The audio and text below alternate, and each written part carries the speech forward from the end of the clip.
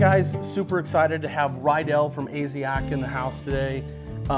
Man, you came from Washington, I came from Arizona. We're super excited to announce we're launching the Backcountry Lite tripod together from Aziak. Really excited about this. So for the guys that don't know, Aziak builds some really good lightweight accessories. We have a handle that's made of carbon fiber that replaces the handle for a Ray VA5. There's a Garmin InReach fast clip. There's bino adapters, ring adapters that will allow you to mount different binos to your tripod. So this is super exciting to also have, introducing a tripod today, and a lightweight tripod. And I just, if you want to tell us about it and go through the pros and cons of you and I talking about lightweight versus heavy, and yeah, absolutely. And so you definitely have your likes carved out for this, and I want to hear all about it. Yeah, and I think just to even start is going to like the philosophy of use for a tripod, of like what it's going to be for.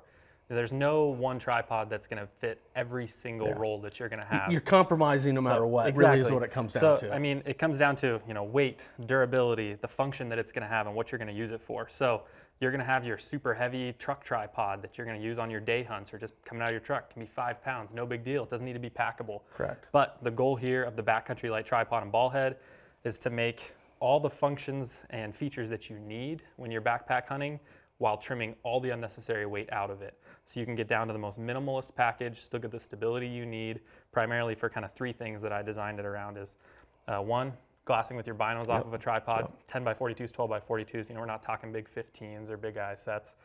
Using a smaller, medium-sized spotting scope, like a Swaro 65, maybe like a Koa 77 would be on the higher end. The new STC would work perfectly with it. Absolutely. Gotcha. STC, Koa 553, those type of size spotting scopes. And then lastly, shooting lightweight rifles off of. You're not going to put some big 12-pound comp gun on this small tripod. I mean, you could. That's not what it's designed for. For shooting lightweight mountain rifles off of.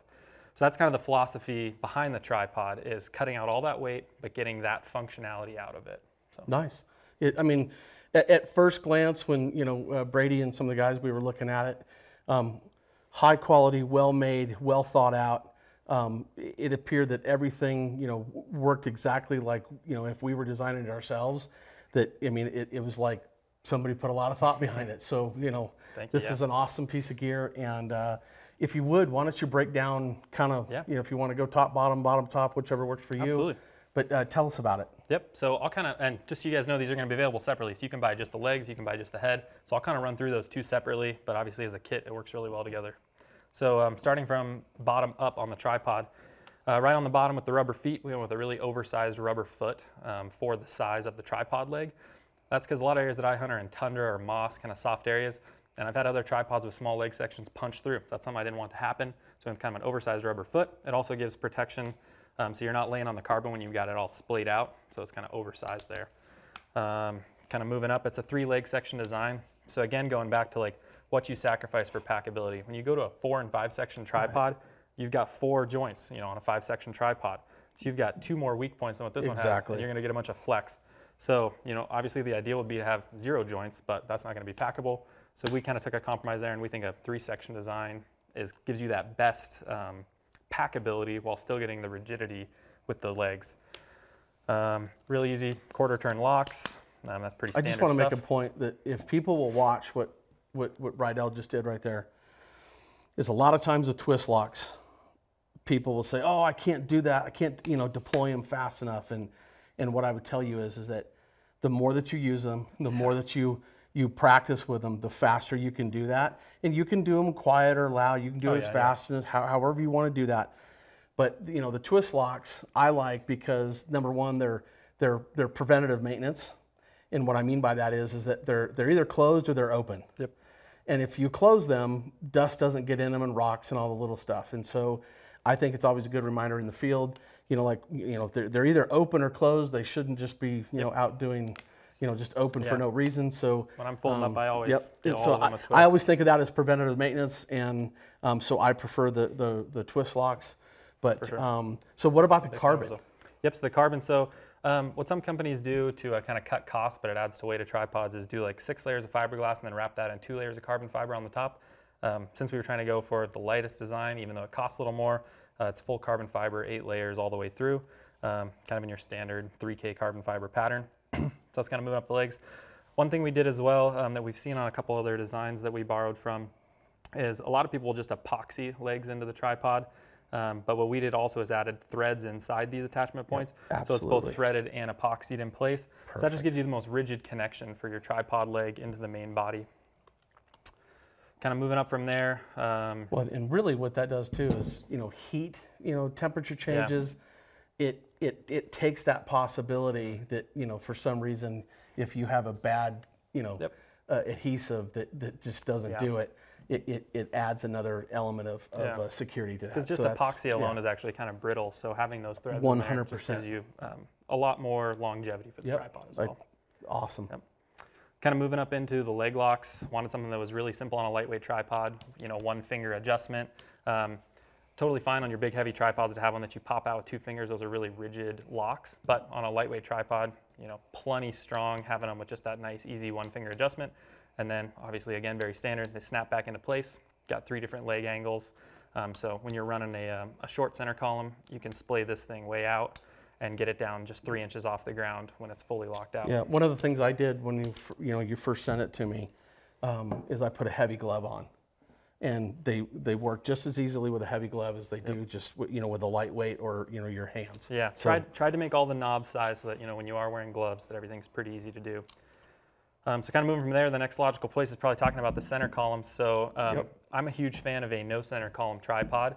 I like that because I can get it so low to the ground. So for shooting a rifle prone, or a lot of times, we've talked about this before, I use my spotting scope as much as I can laying prone on the ground. If it's windy at all, even 5 miles an hour, I like to run the spotting scope prone to stay out of the wind. So we have both basically a no center column option, a short center column, and then a 10-inch adjustment center column. Those are really easy to swap between. You just got to pop out this, I missed this feature too. It's got a spring-loaded hook. No big surprise there, pretty standard on most tripods, but allows you to add weight, which is really important on a lightweight tripod too. Some guys, I know some guys, use their grab handle on their pack. Yep. And we'll hook it up on there and let the pack do that. I love throwing an Nalgene on there. Some guys will take a little ditty bag and fill it with, a couple rocks or, I also know a couple guys that will take a loop or a cord of paracord, and when they're glassing, they'll run it underneath their foot and they'll pull down as they and puts that weight. So there's all kinds of different ways to do that, but that's the fact that you added the hook. That's spot on. So then short center column here. It's just a single piece design. So you can pop that out. You can switch to your long center column. This probably isn't something you're going to do in the field. You could absolutely, if you wanted to, do it in the field and bring both center columns, but this just gives you the option. To run both. I think the thing that does, obviously for the weight conscious person, it takes some weight off of there. I think more importantly, what it does is for somebody like you sheep hunting, and we were discussing, getting low to the ground and staying, keeping that profile down. That certainly allows you to do that, but it also allows you to take that tripod down to its lowest in case you're going to shoot off of it. Exactly. So really, it kind of eliminates the need for, in some cases, a bipod. Which I'm not trying to offend the bipod guys, but sometimes another tool that you can have. Yeah, another tool. Yeah, it's just it's about what system works for you at what given time that you're going to need it, and I think that gives you another option for sure. With that short center column, you effectively have a bipod there, with that extra leg that you can splay out a different direction. So that is something that I absolutely do on a lot of my hunts. Is I shoot off the tripod whenever I can. So. I try to keep my my center post, obviously down as far as I can. Yeah. But generally speaking, if I have to make just little adjustments, I do. But I think that's an awesome option that you added there. That's perfect. A couple other features on the center column. I'm sure as you guys can see, it's a triangular design. So this thing just folds up super tight and compact. And that's what I was talking about. That pack space, that footprint. There's tripods that might be lightweight, but they would be double the circumference there. And boy, does that really add profile to your pack. And, nice. And I keep talking about that footprint. So it can slide into just about any pocket. So otherwise on the center column as well, again, pretty standard stuff, but small set screw on both the long and short center column, so you can lock your head in place, whether it's the Backcountry light ball head or another head, just so it doesn't spin off when you're using that panning function. Or Yeah, and you're pan's using locked. 3/8. Yep. So yeah, Awesome. a lot. Sometimes people are throwing the 1/4 inch to 3/8 adapters on here just to save weight, simplicity, no moving parts. We just went straight 3/8. It's 99% of tripod heads. I would tell you that 99.9% of tripods are 3/8. So we just went straight 3/8. It's always the guys doing the 1/4, threads that cause quote unquote that issue. Yeah. But And 1/4's great for stuff, so like bino adapters. from a guy who sells tripods, thank you for using 3/8. Absolutely. So yeah, just 3/8 on both the long and short center column. Moving up, kind of last feature on the tripod, we just put an oversized locking knob on that center column so that, a lot of times I find with my binos, I'm glassing, like resting my hands on it, like putting way more weight than I probably should on my tripod, but it gives me that stability. And I wanted to really be able to lock in that center column and not be able to compress it. So oversized knob there, again, also easy. Brady to use and I were with talking gloves on, about yesterday, like if I were going to do that, like I might let my hand sit right there. Sure. Yep. And then, yes, I mean, it just, again, it's a comfort thing. If you're right or left-handed, and depending on how you do it, like I've always kind of let one of my hands sit up there and weight down the tripod at that point. Yep. So, Yep. Yeah, no, thank you for that. Yep. That's just awesome. another little feature that we tried to bake into it that was something that we knew we would enjoy in the field. So. Okay. Tell us about the ball head. Yeah, so ball head. So here starts the debate of pan head versus ball head. I know you're a pan head fan. I'm a ball head fan. Yep. I like the versatility that it gives. So all that aside, again, you can get both these separate. You don't have to get these as a kit. If you don't like ball heads, that's totally fine. You can run pan heads on this. Well, again, it's about what you're trying to use at that specific time. Yep. And if you were sitting somewhere where weight wasn't a factor, Yep.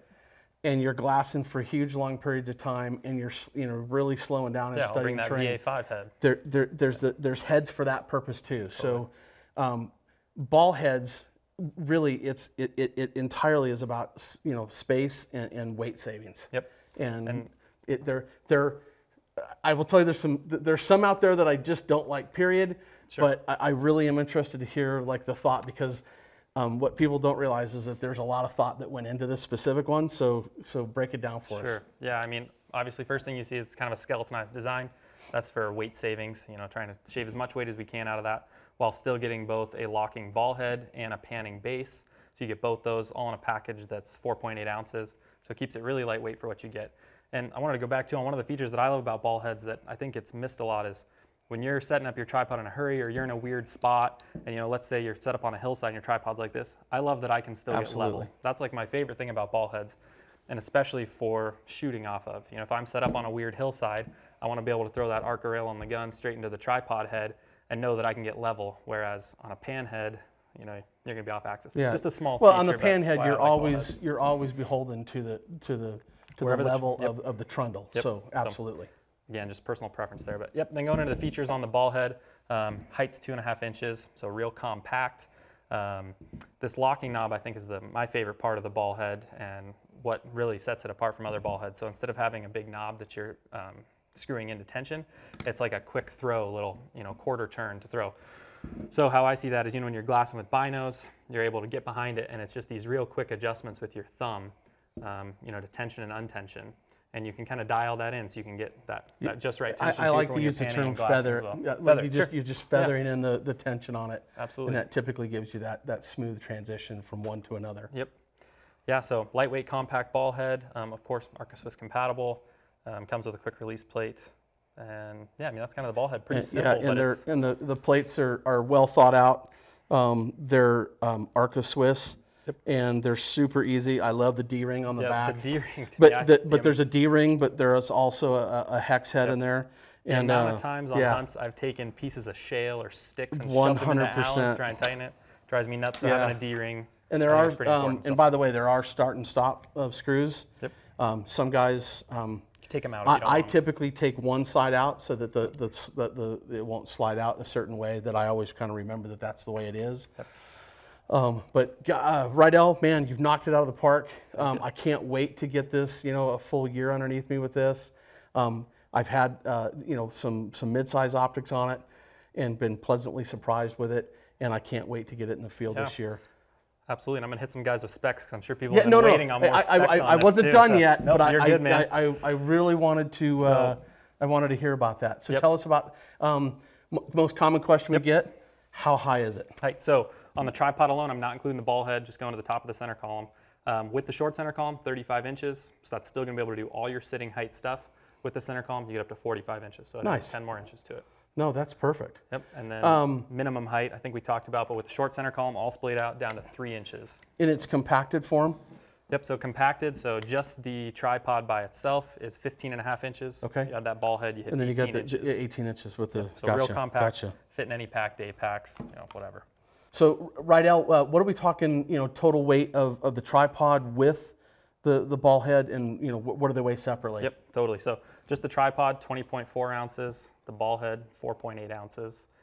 Quick release plate adds about an ounce. Yeah. So you're fully set. That's, math in my head. For you lightweight guys, it's just awesome. This is going to be fantastic. And then the way that I'm running it is going to be with that short center column and the ball head. So with the short center column, the tripod's 18.9 ounces. Then you add the ball head on, you're sub 1.5 pounds, sub 24 ounces for the entire set. Yeah, and I think that's, a lot of people talk about shooting from, and, like you have to have bigger, heavier tripods for that. And look, we all know that weight and size, that'll add stability. However, I think when you get in the backfield and you're put in, off camber positions and you're shooting, and I like to use the term shooting from or off of a tripod, as opposed to, I don't always have my gun just sealed in and locked into it. Sure. There are guys that do that. I typically shoot off a shooting fork. Totally. And so, I kind of prefer that, actually. And this is going to be a perfect resting place. Yep. And so I'm super excited about that. Yep. 100%. Great way to shave as much weight as possible, and we tried to give up as little as possible as far as stability, functionality, being able to do everything that you're going to be carrying a tripod to do. If you go too light, it's not going to do what you need it to do. Trying to hit that balance, but still shaving a lot of weight. And I think we got a good one here, just under 1.5 pounds. So with all of that being said, so our clientele and our members and everybody knows, what are we looking at price-wise? Yeah. So again, they're available separate. So if you've already got a ball head or a pan head that you like, you can buy them separate. But tripod $275, ball head $75, full kit's $350. Get you the whole setup. I think it's well worth it. Rydell, thank you for coming in today. It means a lot that you traveled here and were able to explain all this to us and lay out all the details. An incredible amount of thought. Just wanted to say thanks. Super excited to have this in the shop. The best way to get a hold of us is 702-847-8747 by phone. You can email me at optics@gohunt.com. Please reach out to the YouTube channel and subscribe. Ask questions there. We always answer those questions too. Rydell, how can they get a hold of you if they need to? Yeah, best way is my website, aziakequipment.com, or Instagram, same thing, @aziakequipment. Awesome. Thank you very much for coming today. I appreciate Absolutely. it. Well done, sir.